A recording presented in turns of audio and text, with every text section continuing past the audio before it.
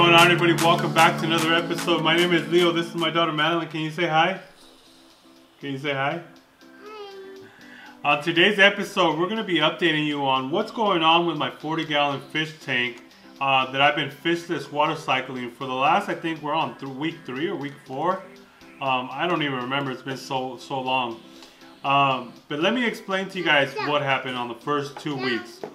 If you guys remember, I originally started it with the Tetra Safe Start Plus as the beneficial bacteria and also ammonia from Ace Hardware. Now, this process I knew was going to take a while. And after 2 weeks, the ammonia did convert into nitrites. My ammonias went down to 0 and my nitrites were really high. And that's about it. That's all it did. Originally, what I had planned on doing was to order the Dr. Tim's nitrifying bacteria online. But in my mind, I figured that there really wasn't too much of a difference from the Dr. Tim's to any other bacteria that you find on the shelves. So I really didn't pay too much attention. But after 2 weeks, I started getting a little discouraged because there wasn't really too much movement. And yes, it was only 2 weeks. But that's, you know, it's boring watching your fish tank with no fish and it's just there sitting and you can't do nothing about it.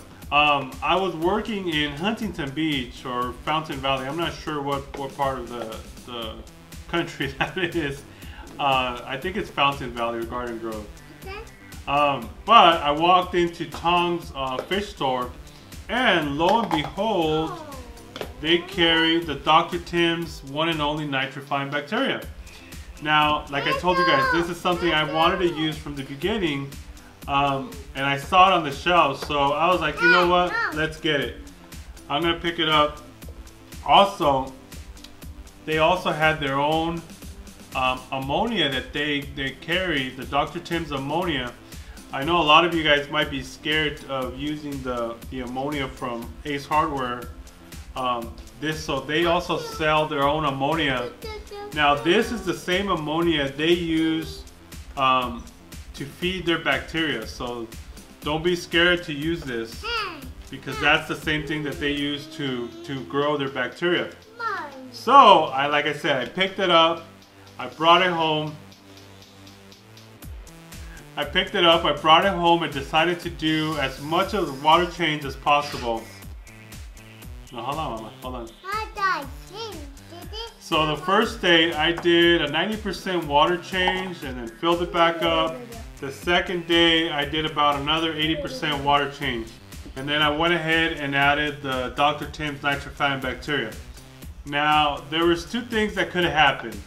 Either I speed up the process by a week or 2, or I delay everything and I start all over again. So that was kind of my thing. Either this thing works and it speeds it up, or it doesn't work and I just, you know, wasted 2 weeks. But lo and behold, after 4 days, my tank was completely cycled. If you go on their website, on the Dr. Tim's website, they have a step-by-step, day-to-day on what you should be doing when doing a fishless water cycle. So I did the step-by-step, and after 4 days, like I said, my tank was cycled 100%. I waited a little bit longer just to make sure, let the bacteria grow and establish. I think I waited all the way till day 8, and simply because I wanted to transfer one of the fish into that tank when I was here, and I could be here all day and kind of monitor the situation, because it is a little bit stressful. You don't want your fish to go through stress and be freaking out. So I waited till the 8th day, even though I believe on the 4th day my tank was fully cycled. So I bought the gravy, man. This product was awesome. And on the 8th day, I transferred the white Oranda into the fish tank. Hey guys, one thing I forgot to mention is that my pH did skyrocket on that tank. Now, Dr. Tim's do warn you that your pH will lower, or it could possibly lower, but I had the opposite effect. Mine skyrocketed up. So a day before I transferred the Oranda, I checked the water and the pH was super high. So I did a 50% water change on that tank, and it seemed to help, but my pH was still a little bit higher. So I went ahead and added the API pH down. If you guys can see, I only did about half a dose of what the normal recommended is. I didn't want to add too much of this. I didn't want to lower the pH too dramatically because I had already changed the water. So I only did half a dose, and that seemed to help. So just very important, if you guys are going to be doing this, make sure to monitor the pH. And I think we're on she's on day 5 now that she's been into that tank. I just did a 50% water change, and let me show you guys what the parameters are.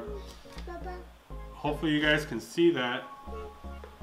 But for the ammonia, this is a 0. We're on 0 ammonia, and nitrites, we're also on 0.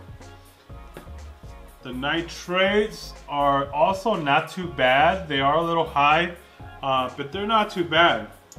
And this is after 5 days of the Oranda being in the fish tank. So I cannot be any happier on the way this worked out. Also, since I like the ammonia, I mean the product, the nitrifying bacteria, when I first transferred her into the tank, I added the Dr. Tim's First Defense, kind of a stress reliever, because I knew it was going to be a little bit stressful moving her into the 40-gallon tank. So I added the Dr. Tim's First Defense. Now on the negative, I can't say there's a negative, but I can't really say that you're going to have the same results because I had already started the process 2 weeks behind. So this could have just sped it up. I won't know. I think I'm going to test it when I get another fish tank and actually test it and see how fast this thing actually works. Because right now, like I said, I had already started 2 weeks, and after 4 days of using this, it just changed everything. Alright guys, so thanks for watching. I hope you guys enjoyed this episode. I hope I wasn't talking too much, and I hope this video wasn't too boring, but this video was not sponsored by Dr. Tim's. I paid this out of pocket.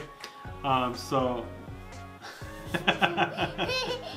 I hope you guys enjoyed this episode. I'll catch you guys on the next one. If you guys have any questions on this, please let me know. Go on their website. They have a step-by-step process on how to do a fishless water cycle. That's kind of what I did. I went on their website and I used it, and it works. So if you guys have any questions, let me know. Please leave them in the comments, and I'll catch you guys on the next one. Have a great day, guys. Guys. Say bye. Bye. Bye.